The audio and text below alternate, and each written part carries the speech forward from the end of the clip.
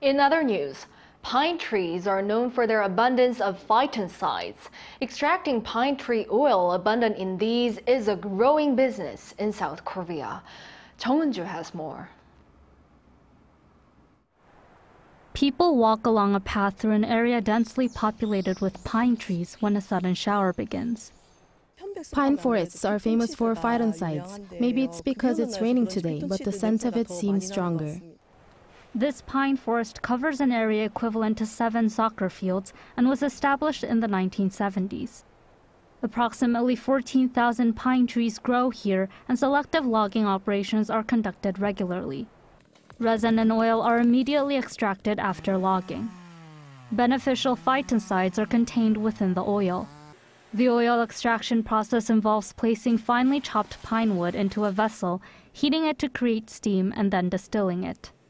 Phytoncides are volatile organic compounds, so they evaporate quickly over time.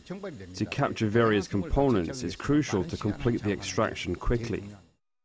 Research results show that this pine oil contains about 5 times more phytoncides compared to regular pine trees. It also contains over 80 anti-inflammatory and antibacterial substances, accounting for more than 90% of the composition. The oil is used to create various products such as toothpaste, shampoo, bath soap, sunscreen, and deodorants. We support the growth of agricultural venture startups, around 370 companies each year. This place utilizes pine-extracted oil to create functional products.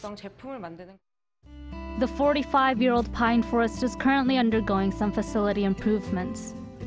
Use of the pine forest is planned to be expanded further, such as offering it as a healing space for patients with atopy and those who wish to experience phytoncides. Jeong Eun-joo, Arirang News.